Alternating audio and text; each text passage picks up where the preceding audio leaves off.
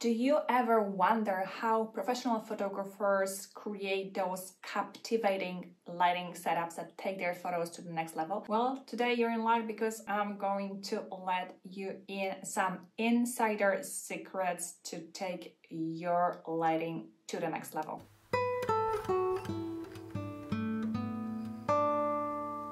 Before we dive in, let me introduce myself. I'm Iwona, a child and family photographer here in the picturesque landscapes of Poland.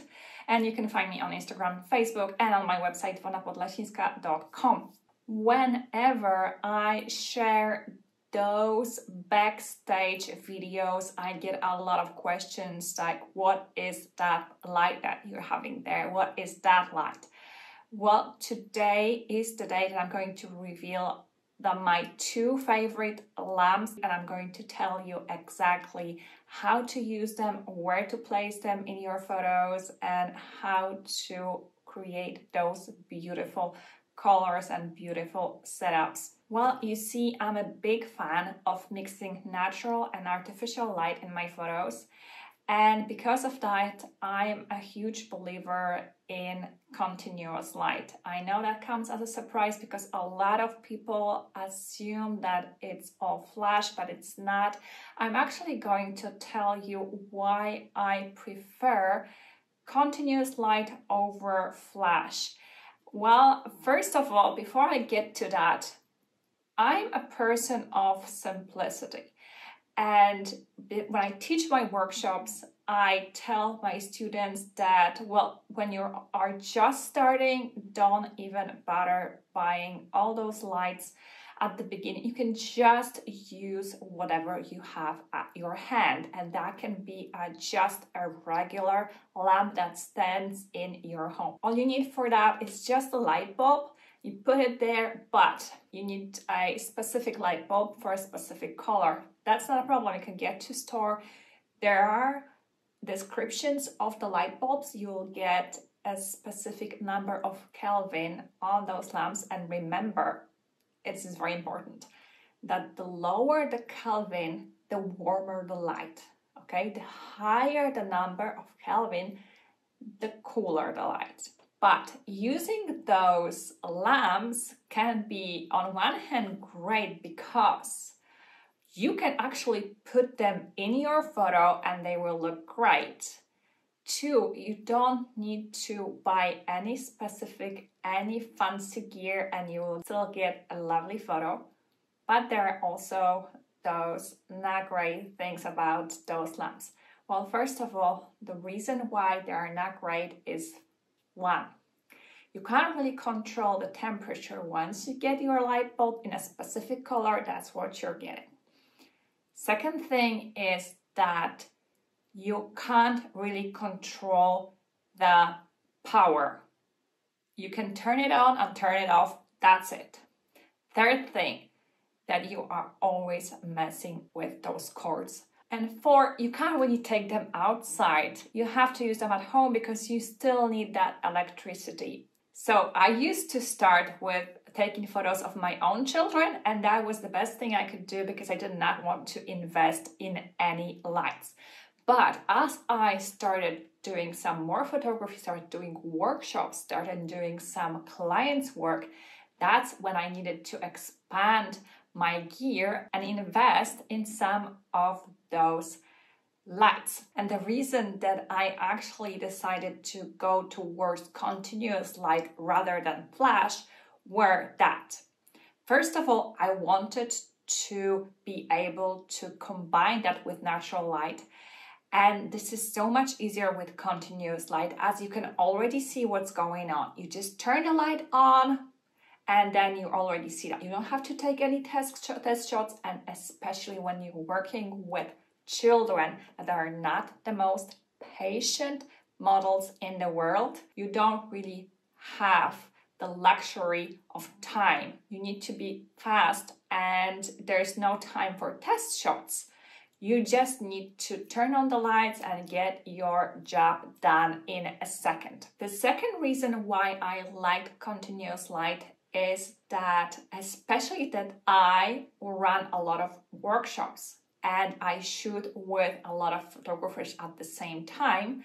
And then when we're using continuous light, everybody can shoot at the same time. We don't need to sync our triggers. We don't even need triggers. All you need to turn off the lights, and I can use multiple colors, multiple sources in the different places. And my students already see where I'm going with all that lighting.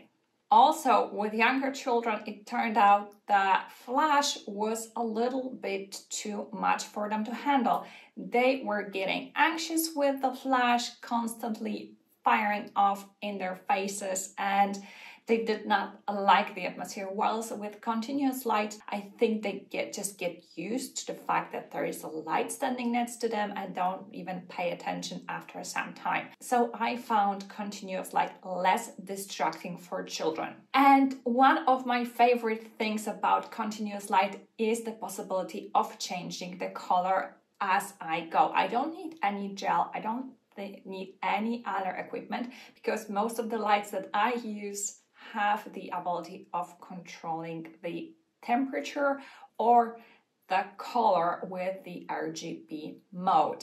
So I'm going to show you two lights that I recently received from the company ZHIYUN that are just perfect for my photography. So the first one that I have here is the one that I love so much. This is the Fireway M20, which is a small lamp that you can take anywhere with you. You can control the temperature, so it starts down from 2500, which is a very good thing because when I personally buy any of those lights, one of the things that I pay attention to is the lowest setting because I want to have the ability to create that very, very warm light to create one of those looks on my photos.